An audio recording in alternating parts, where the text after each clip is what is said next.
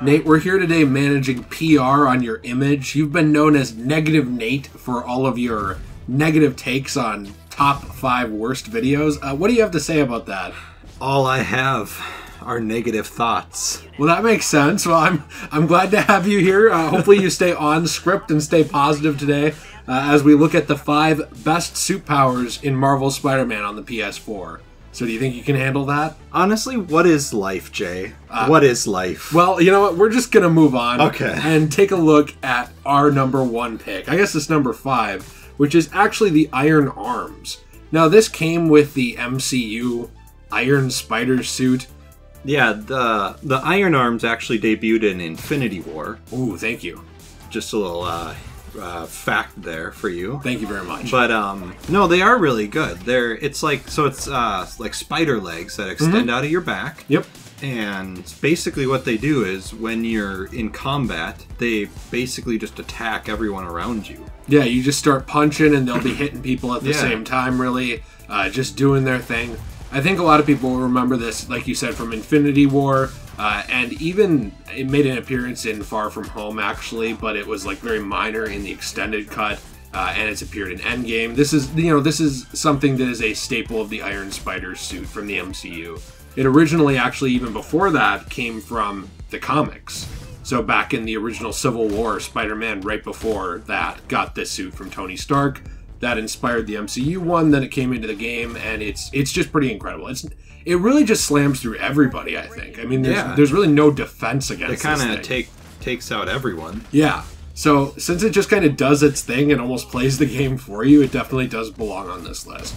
And it makes you a lot more like a Spider-Man, I guess, too. Nice. Thanks. I'm known for my jokes, Murray. So, the next one we have is actually Quad Damage. So, what is there to say about quad damage?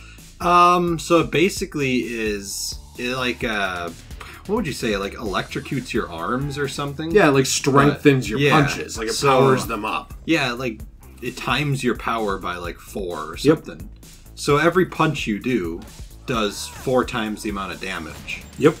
So this thing is really useful because of that, especially for going up against enemies where it's like they'd be like a punch sponge, I guess you'd say. Like they'd just be taking tons of hits to take down. This really sort of levels the playing field in that way. I would say this really actually is helpful, though, too, on something like Ultimate difficulty. Yeah. So, Ultimate's not impossible. But it's a lot harder. It is a lot harder just because you take more damage. So, like, if you're good at dodging, it's still pretty much, you can kind of breeze through it. If you have issues with dodge timing at all, or you just make some mistakes, like I've made mistakes against the Sable army, especially in the story. Well, especially the flying ones. Yeah, because like it can be hard to time those dodges. This sort of does work to actually be like, oh, you dish out that much more damage to me, I can dish it right back to you. Yeah, it levels the playing field. Yeah, but it's not like the Equalizer. So it's not like if you make that one mistake, you just die instantly. Right. But they do too. You just are able to put them down while they dish the damage out to you. Yeah, we were deciding on the Equalizer, and that was actually one of the negative effects of it. Yeah.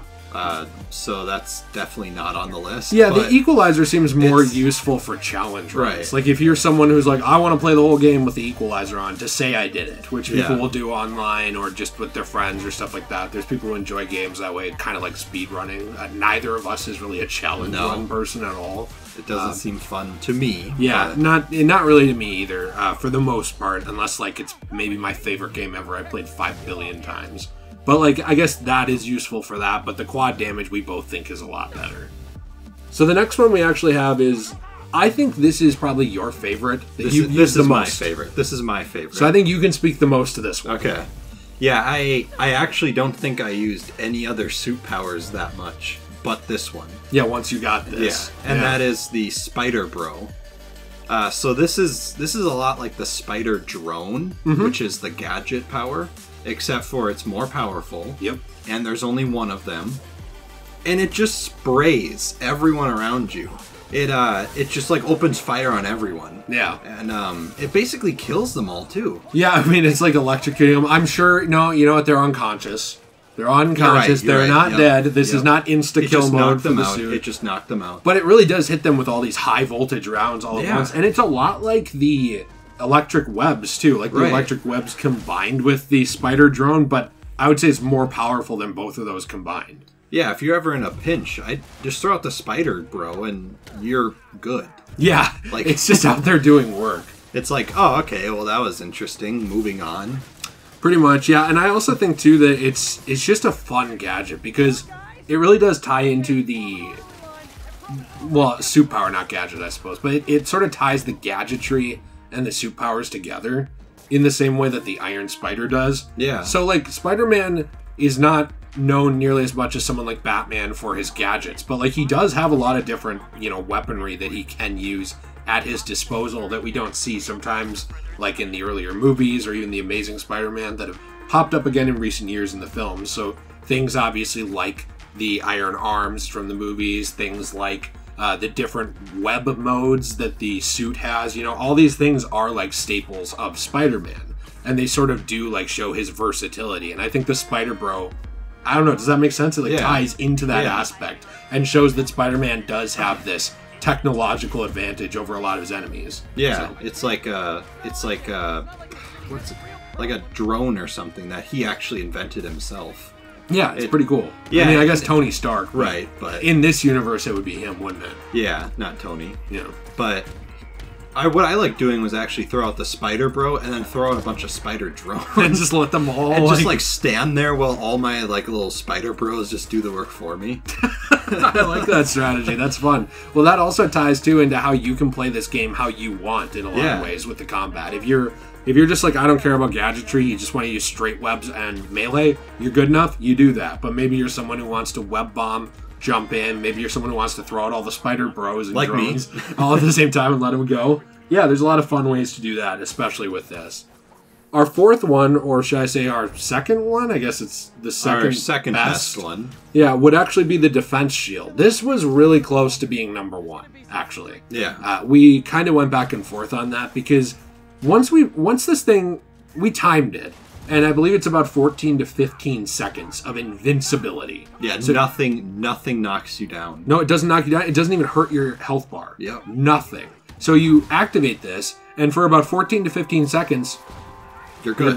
You're just golden. Like, nothing can touch you. I mean, what can you really say about that? I mean, there's parts of this game where you're like, let's say you are low on health, you need to heal, you think you're going to get hit by another Sable henchman. That's what happens to me a lot of the time, like if I get in a pinch. Yeah. So you activate the defense shield, you're able to heal up, you're good. Or maybe you are just in an area where you're like, I don't have health built up like in reserve, for focus that I can use, so I should just activate this, get my combo going so that I build up that focus, and then I move on. There's a lot of different ways to use this. Yeah, it's basically like it's the invincibility mode, basically. Yeah, it's invincible cheat for 15 seconds. No, I agree. It's really good, and it seems kind of overpowered too. There's a lot of stuff in this game like that. The fact that it's 15 seconds. Yeah. A regular combat match, you could be on there for like 32 seconds to a minute. Yeah. And that's like a fourth of your time. What was that, a fourth of it? Yeah, so that's the thing, especially those like ones with less people. I mean, not that you're going to die to like 4 thugs like in an alley. Right. But you could really just turn this on, take them out, not bother dodging. And then you're like, okay, I'm good. Yeah, so there's a lot of uses for that. It is OP. There's a lot of like OP powers in this game, but I think part of that is just letting you have fun. It seems like they focus more on that than the challenge aspect of some of these. So our final one that we have, this is the one that I use pretty much all the time now, because I love the web gadgetry and everything, and it really just makes the game sort of flow interestingly with the combat, but that's resupply. Resupply is insane. It's just insanity. Like, you just activate it, and whatever gadget you're on, it slowly regenerates all of them. Especially when you just like throw out a suspension matrix, you can resupply that, do it again, resupply it, do it again. Honestly, a lot of people don't know this, but you can actually switch between gadgets that you are resupplying at the same time. So you can hit resupply, start on suspension matrix, get 2 of them, swap it over to impact webbing, get 1 of those, then swap it to web bomb, get 2 of those, and you might even have time to get like an electric web. Right. As long as you're like slowing down time and swapping between them, you're actually like getting all of these back at once, and then you're able to use them in combat again, and it just sort of makes it go faster over and over, and your focus not your focus, but your suit power builds up again quickly, so you get this relatively often. Like, this makes stealth section's insanely easy. Right. And combat sections are kind of a pushover with this thing, too. Right. But it really does let you play around with the powers that Spider-Man has, too, with the webs and everything. So it is really fun and definitely on the top of our list. Well, it's definitely the best. Yeah, for sure. So, hey, let us know what you think in the comments down below. What is your favorite power in Marvel Spider-Man for the PS4? Maybe you have a favorite power. Maybe you have a least favorite power. And, hey, I want to know, what do you think of the Quips power? Something like that, where it's just kind of like a, hey, I'm doing this for fun. I'm Mr. Funny Man, getting some quips in. Let me know what you think about that. Be sure to check out the Instagram, the Twitter, the Reddit, the Discord. We've got a Patreon now. Oh, we've got everything. Who's going to make us an IMDb? We'll find out in the future, and see you in the next one. Have a great day.